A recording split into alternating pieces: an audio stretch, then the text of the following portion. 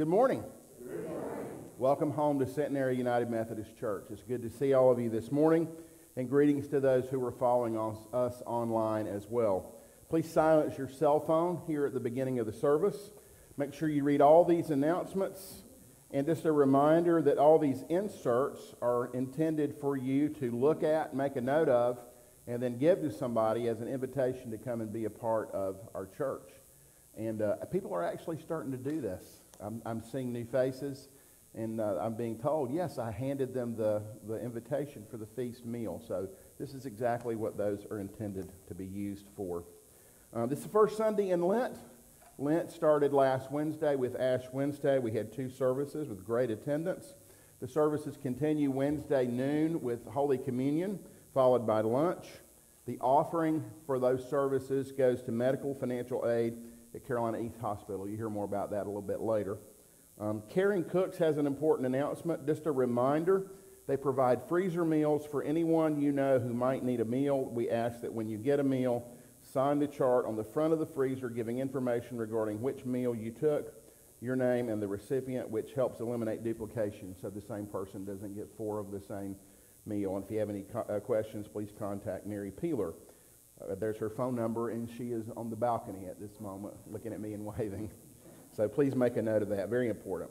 Just have to remind people every now and then that we have that ministry. It's a great ministry and sometimes overlooked. Let's see. Paul, you want to say a word about King's Cadence? Yes. Next Sunday, we are so excited to have King's Cadence back with us. As I was telling you, Casey that's in the group is a retired Platoon Sergeant from the Marines. And this group is absolutely amazing. You will hear them sing some Broadway tunes, like he sings Old Man River and various things. You'll hear like a gospel Gaither time, some acapella stuff without accompaniment type things, and it is truly an amazing concert, and you will not want to miss it. And to clarify, of course, it is free admission. We will take up an offering to give to them. But also it says at 11 o'clock and at 4 o'clock.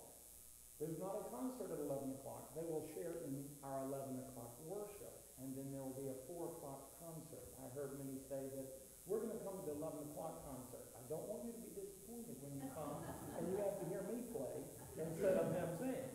But they will share a couple of pieces in worship as a little teaser.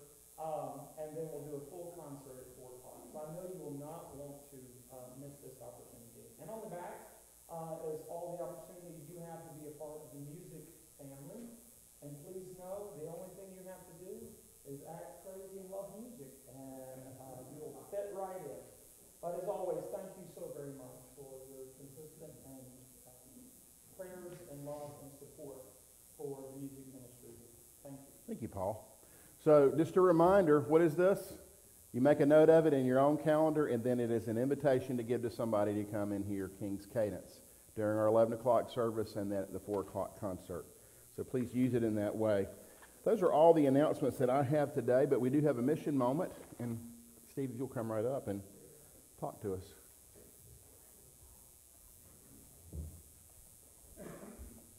Good morning. Good morning. Pastor Van noted our Lenten offering is designated for the Patient Assistance Program this year. And we all know that illness or health-related issues can put a heavy financial burden on families. And there's great need in our area for assistance.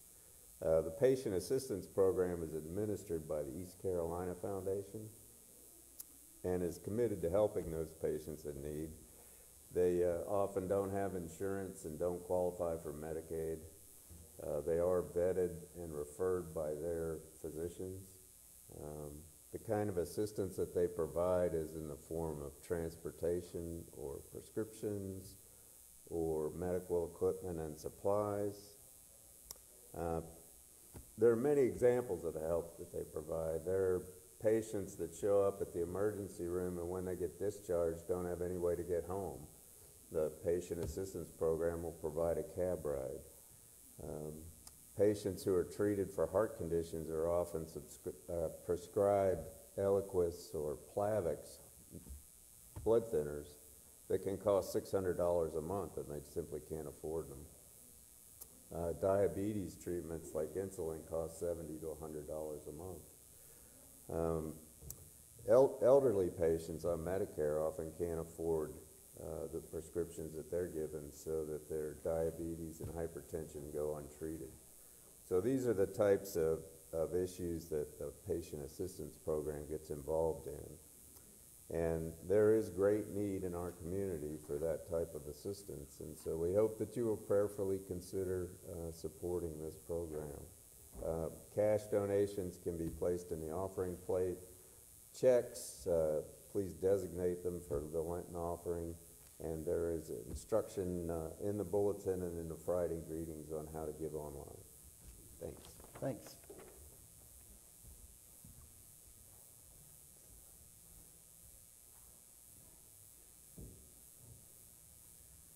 Friends, as I said, it is the first Sunday in Lent. May God's renewing grace fill you and guide you during this season. Amen.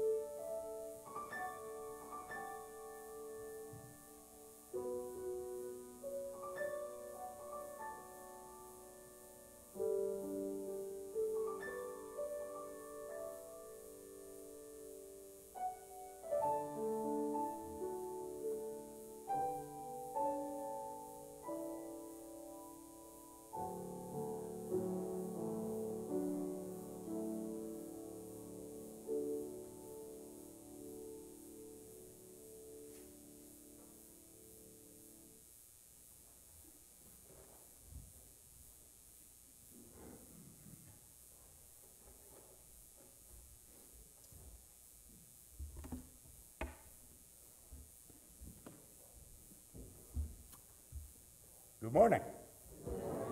I invite you to stand as able and turn to number 268 as we share together this Lenten prayer. O God, our deliverer, you led your people of old through the wilderness and brought them to the promised land. Guide now the people of your church, that following our Savior, we may walk through the wilderness of this world toward the glory of the world to come, through Jesus Christ our Lord, who lives and reigns with you and the Holy Spirit, one God, now and forever. Amen. And our hymn is number 61, Come, Thou Almighty King.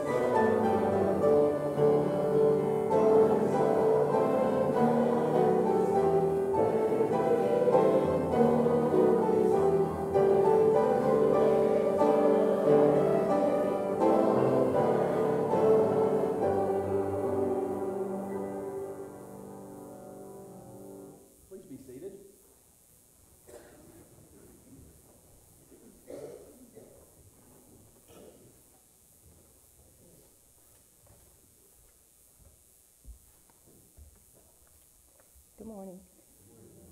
Our first reading is from the book of Peter, 1 Peter chapter 3, verses 18 through 22. Because Christ also suffered for sins once, the righteous for the unrighteous, that he might bring us to God. Being put to death in the flesh, he made alive in the spirit, in which also he went and preached unto the spirits in prison, that aforetime were disobedient, when long suffering of God waited in the days of Noah, where the ark was a preparing, wherein few, that is, 8 souls, were saved through water, which also, after a true likeness, doth now save you, even baptism, not the putting away of the filth of the flesh, but the interrogation of a good conscience toward God, through the resurrection of Jesus Christ, who is on the right hand of God, having gone into heaven, angels and authorities and powers being made subjected to him. Please rise as you're able for the reading of the gospel. Today's reading is from the book of Mark, chapter 1, verses 9 through 15. And it came to pass in those days that Jesus came from Nazareth of Galilee, and was baptized of John in the Jordan. And straightway coming up out of the water, he saw the heavens opened, and the Spirit like a dove descending upon him. And there came a voice from the heaven, saying, Thou art my beloved Son, in whom I am well pleased. And immediately the Spirit driveth him into the wilderness. And he was there in the wilderness for 40 days, tempted of Satan, and was with the wild beasts, and the angels ministered unto him. Now after that John was put in prison. Jesus came into Galilee, preaching the gospel of the kingdom of God, and saying, The time is fulfilled, the kingdom of God is at hand. Repent ye and believe the gospel. This is the word of God. Thanks be to God. Okay, thanks be to God. Thank you.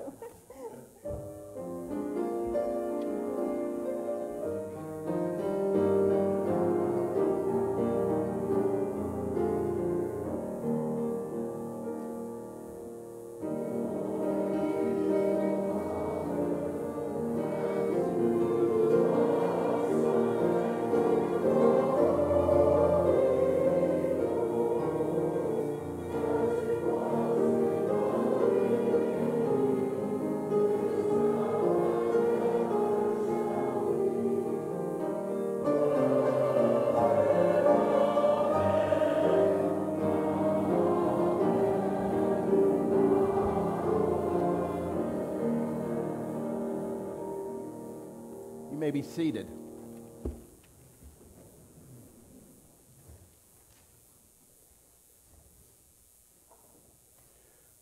There is power in remembering who you are.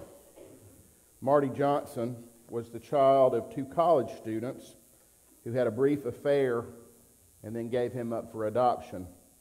As an adult, he wanted to know more about his birth parents, so he started digging through records and eventually found his birth mother. Then one day, he got a letter. Welcome to the Ogike dynasty. It turns out his biological father was an African king. And he, Marty Johnson, who grew up in Nebraska, was a prince. So he flew to Africa, and the people in the village ran out to greet him, shouting, Obiala, which means he has come. Marty, an adopted kid from Nebraska, met aunts, uncles, cousins, brothers and sisters he didn't know that he had.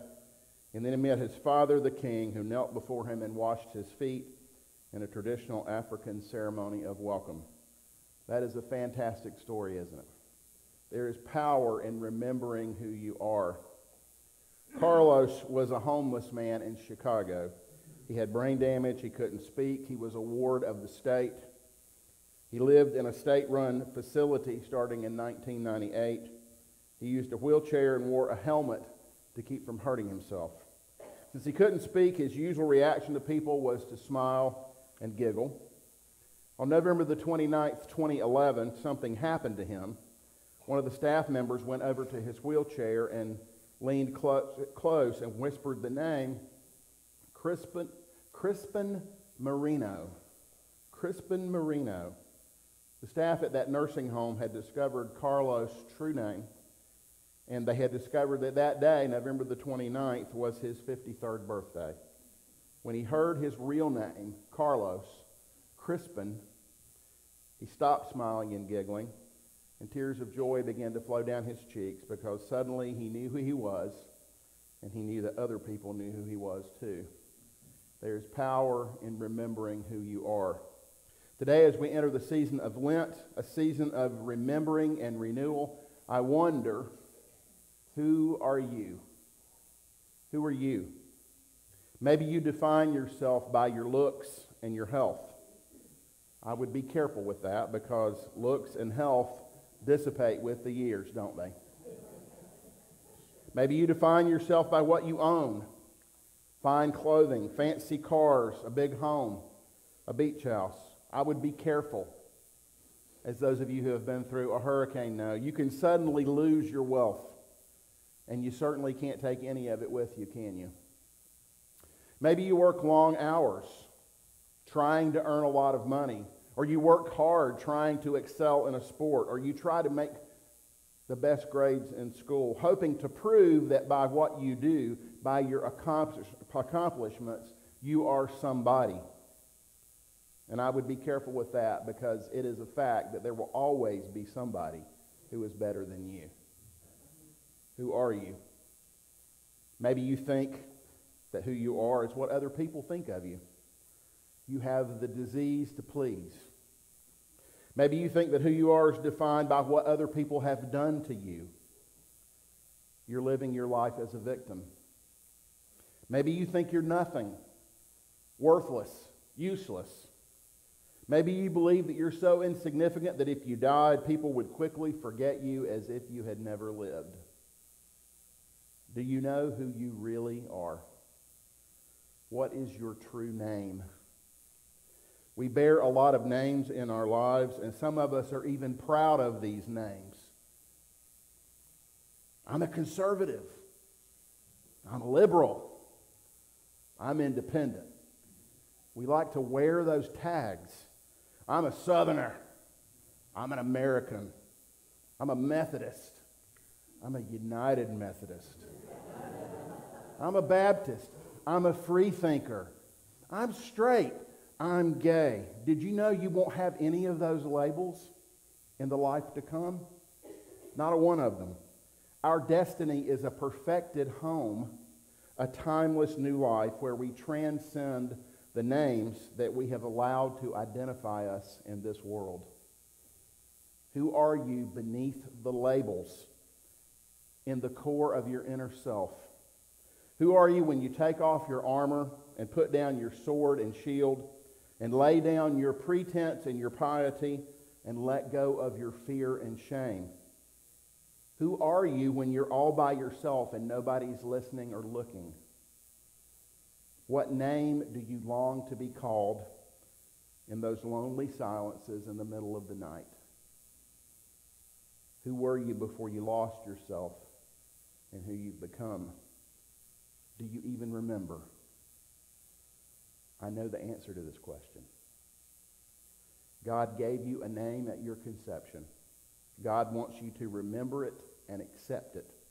1 John 3:1 says, "See what great love the Father has lavished on us, that we should be called children of God." And that is who we are. Who you are is not how you look or what you do or what others think of you or what's been done to you. You're not the labels you wear so that you'll fit in with some group and feel less lonely. You're not the things other people call you because they don't understand who you are in the depths of your being, and you're absolutely not a nobody. There is no such thing as a nobody. Like God's Son Jesus, your brother, you are God's child, and your name is the one you long to hear, the one I long to hear, beloved. That is your name. Beloved, God has given us a sign, a sacrament, baptism, to help us remember this truth. The gospel lesson today is about the baptism of Jesus. It's the same verses I preached on a few weeks ago. It comes up again in the lectionary, interestingly enough, on the first Sunday of Lent. In the readings for today, the baptism of Jesus is paired with that mysterious passage from 1 Peter 3. As you listen to it, you may have thought to yourself, that's pretty weird. I'm not following all of that. That's strange. That passage compares Noah and the great flood to the death and resurrection of Jesus. And Peter even ties baptism into all of that. And we didn't even use the Old Testament passage today from Genesis, which is about God's covenant with Noah, never to destroy the earth again by water. The passage with the rainbow in it. All of those scriptures point toward a covenant relationship between God and God's people. One that is prefigured by Noah and God's covenant with Noah. One that is confirmed by Jesus. And one that we enter into through baptism. Let me explain it again. Noah and his family were delivered through the waters of the flood. The world drowned, but they were saved on a wooden ark. You and I are saved by what Jesus did on a wooden cross. He freely gave his life so that we might be reclaimed and renamed by God. And the link between those stories is deliverance through water. We acknowledge that connection every time we do a baptism here. You may remember the prayer that we pray over the water. Eternal Father, when nothing existed but chaos, you swept across the dark waters and brought forth light. In the days of Noah, you saved those on the ark through water. After the flood, you set in the clouds a rainbow. When you saw your people as slaves in Egypt, you led them to freedom through the sea. Their children you brought through the Jordan to the land which you promised. So they're even adding in a couple of other places where the people were saved through water. In the fullness of time, you sent Jesus, nurtured in the water of a womb. He was baptized by John and anointed by your Spirit. And he called his disciples to share in the baptism of his death and resurrection and to make disciples of all nations. Every time we do a baptism, we remember those connections, those stories where we are delivered through water. In many ways, we receive life or new life through water. In so many ways, water is life, isn't it? We can't live without it for long, can we? Water is the symbol that God has chosen to remind us of life. We're given life first from the water of our mother's womb. We're then given new life through the Holy Spirit. And baptism is the outward and visible sign of the inward spiritual grace that God applies to our soul to reclaim us as His. Through water, we are beloved children of God. That's who you are, and that's who I am. And knowing our true identity can sustain us through any trial or tribulation if we just remember that God has already reclaimed us. It's no coincidence that these verses are to be used on this first Sunday in Lent. Lent is a time of reflection and renewal. Lent is a time to remember who made us and who calls us to follow Him. Lent is a time to remember who you are. I challenge you to take time in the next 6 weeks to think about all those things that you have let come between you and your true identity. Think about who you were as a child, what was important to you, what you were passionate about, what excited you, what you wanted, what you thought your future would be. Reflect on all those labels that you accept that cover up your true name, and own all of that, at least to some extent, and realize that you may have lost the person that God made you to be. And then, friends, remember the water. Remember your baptism and be thankful. Now, that doesn't remember the actual event of your baptism. I often have people that say, well, Pastor, I was a baby. I don't remember it. No, it means remember the fact of your baptism. The fact that you were baptized in the name of Jesus Christ. And if you haven't been baptized yet, friends, or your children haven't yet been baptized, don't put it off. Come see me and we'll talk about it. Your true name is beloved. You're a beloved son of God, a beloved daughter of God, a beloved child of God. Friends, brothers and sisters of mine, life is not about how you look or how much you own. Life is not about what you do or what others think of you or what has been done to you. Life is not about those groups you join or those labels you wear. Authentic life starts with remembering who made you, remembering who loves you more than you will ever know, and remembering who will be with you forever. Let us pray. God, through your Holy Spirit, heal our memory this Lenten season. Help us to remember who we really are. And when we do, when we reclaim the name beloved, teach us to be generous like our brother and our Lord Jesus. Teach us, like him, to serve you as you deserve, to give without counting the cost, to fight the good fight despite our wounds, to love selflessly at all times and everywhere, and to do the work you give us without seeking any reward except the assurance of knowing that we are pleasing you. We pray this in Jesus' name. Amen. I invite you to sing number 269 in your hymnal now. Lord, who throughout these 40 days, and please stand if you're able, 269.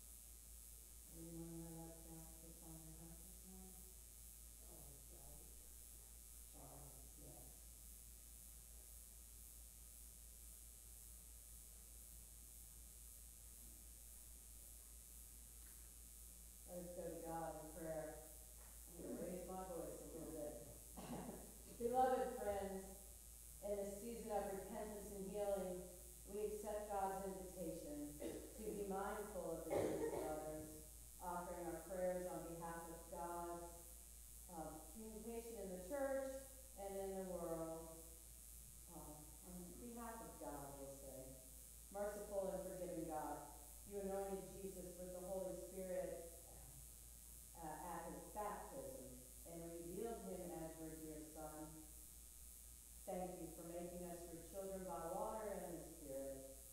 Keep us faithful to you throughout our lives. Loving God, we give you thanks and praise that through baptism, you clothed us with Jesus' holiness in exchange for our rebellion. Thank you for those who brought us up in the faith. We pray that the good news of Christ would be proclaimed and heard by all people, that many believe and join your family. We pray that the baptized people of God would always hang on to your promises in true faith, especially when we experience the wilderness of sin from within and temptations and trials from without. Strengthen us with your Holy Spirit so that Jesus' victory may be our victory. Have mercy on all those in need. Be with those among us who are sick, recovering from surgery, particularly those whom we lifted by name earlier, and those whom we carry in our hearts and yet have not said aloud this morning. We ask these and all things through Christ our Lord, who taught us to pray to you as one family, saying, Our Father, who art in heaven, hallowed be thy name. Thy kingdom come, thy will be done, on earth as it is in heaven. Give us this day our daily bread, and forgive us our trespasses, as we forgive those who trespass against us. Lead us not into temptation, but deliver us from evil. For thine is the kingdom, and the power, and the glory, forever. Amen.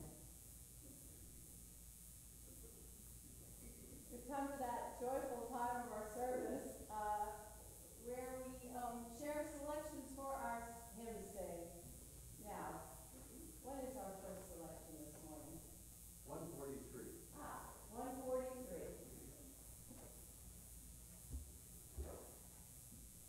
Thank you.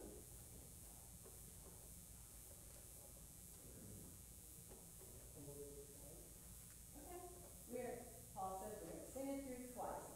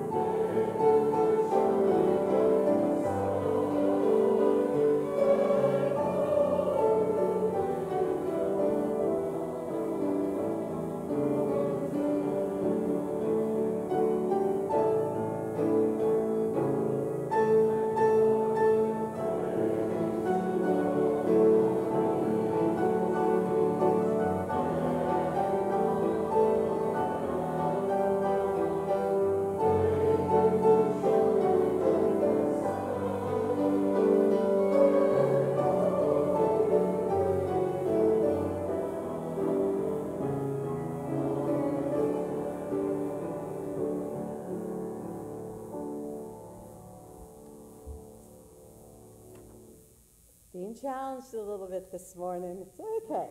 334. 334.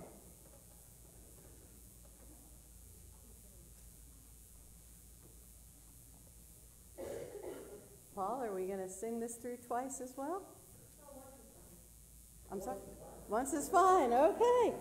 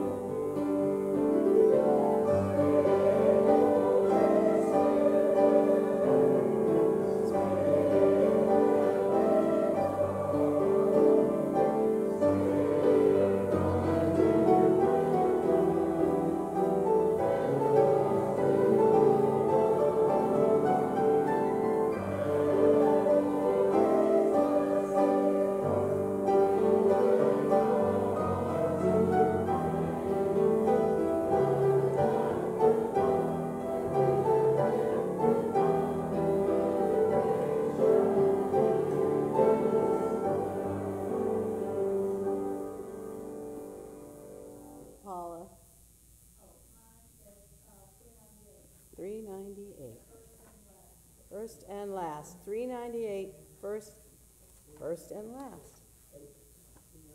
398.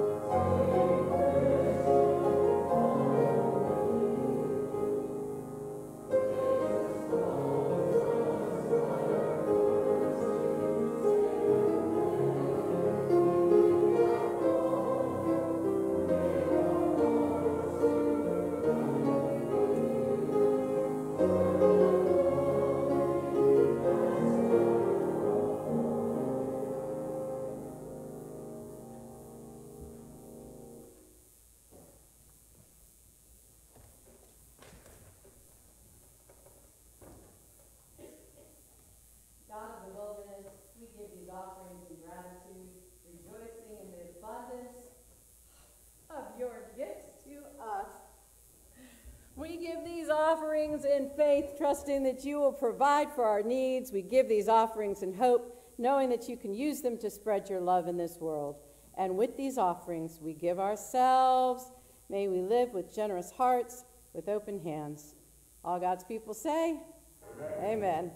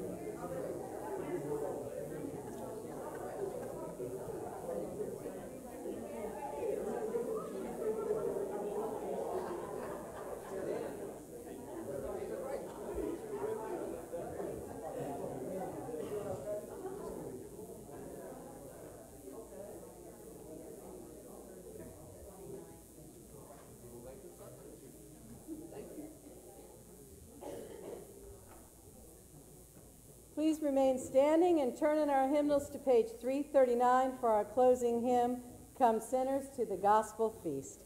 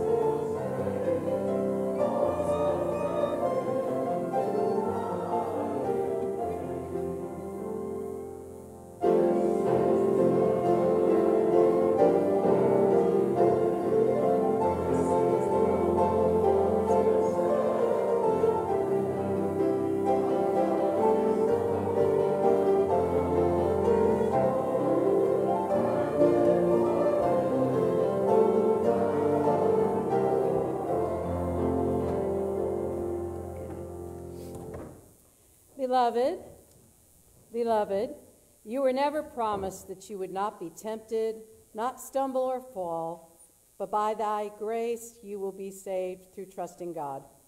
Grace is a free gift of God, an ongoing gift for me, for you. You are a child of God with a glorious future, an inheritance over which the angels in heaven marvel. Go now and live in the spirit of your baptism. May the quiet strength of Jesus, the humble power of God, and the pervasive light of the Spirit be yours today and always. Thanks be to God. Amen.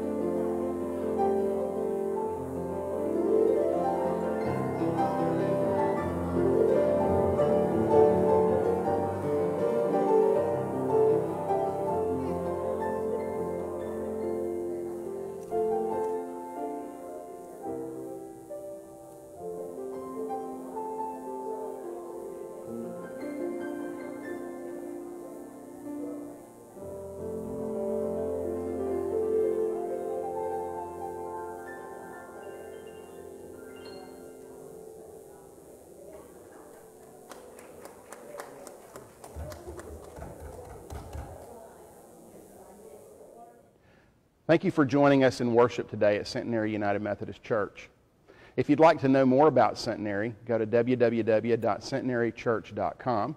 If you'd like to speak to me or another staff member, you can reach us at 252-637-4181. Or if you'd like to visit us, come to 309 New Street in beautiful New Bern, North Carolina. God bless you, and remember, God loves you.